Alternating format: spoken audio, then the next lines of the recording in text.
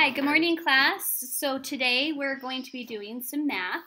Make sure that you watch the whole YouTube video link before you do your math so you can see all the different ways to solve. We're going to be solving word problems today. So you're going to need to read the problem, draw a picture of it, and then solve it with an algorithm. So on your assignment, I'm going to be looking for some sort of a picture drawing. You can do it in a tape diagram form or however you are picturing it in your head.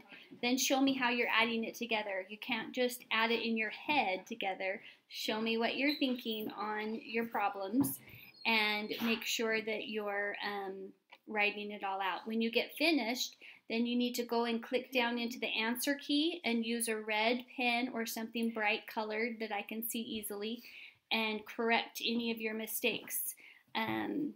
Then on science today, there's going to be a fun science project for you. You're going to watch the little video clip on the water cycle, and then there's a fun activity that you get to make.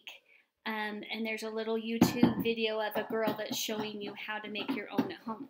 So have a great day today. Have fun with it, and I will see you tomorrow.